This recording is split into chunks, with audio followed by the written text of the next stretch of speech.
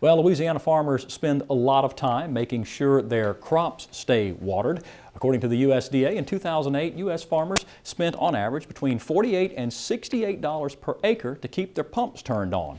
Mississippi State irrigation researchers now say that there is room for improvement, and that's why they've created a new program that can potentially cut farmers' use of water in half. TWILA's Taylor Frey now brings us to Vidalia, Louisiana, where 40 Louisiana farmers gathered to learn more about MSU's new efficient irrigation system.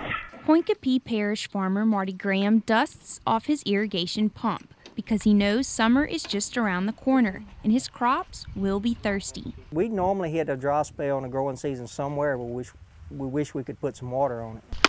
Last year, Graham irrigated his crops using temporary pipes like these every 7 to 10 days, something he says is not cheap. It's very likely that maybe 1 or 2 of those waterings we don't need, but that's what we don't really know. So that farmers like Graham can know, Mississippi State University irrigation specialist Dr. Jason Kreutz created the Row Crop Irrigation Science and Extension Research Program, better known as RISER. What I want to drive home here is the value of not scheduling nilly-willy and using some type of scientific scheduling. A major complement of RISER is this soil moisture sensor. If you want to schedule irrigations appropriately, it's to put soil moisture sensors in the field. Kreutz explained to nearly 40 Louisiana farmers in Vidalia, Louisiana, how these sensors measure the moisture in the soil, which then help farmers accurately determine when to irrigate. Using soil moisture sensors in Mississippi this past season over about 17 different irrigation sets, we reduced water use by approximately 50%, maintained their yield, and improved their profitability.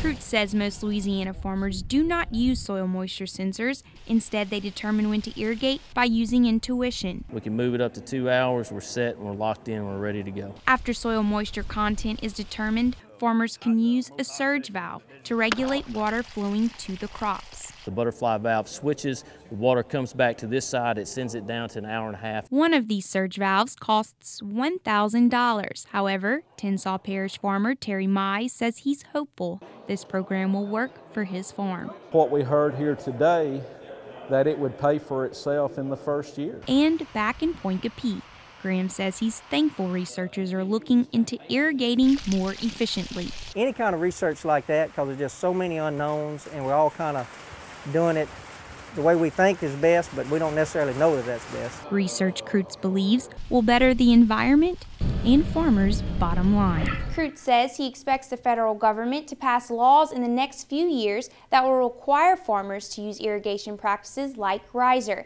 He says he's hopeful farmers in the region will be proactive in installing RISER on their farms. For more information about MSU's RISER program, you can visit our website at twilatv.org. And Taylor, let's hope that the work being done at MSU somehow will find its way here into Louisiana so that more and more Louisiana farmers can take advantage of that irrigation technology. Taylor Frey, thanks.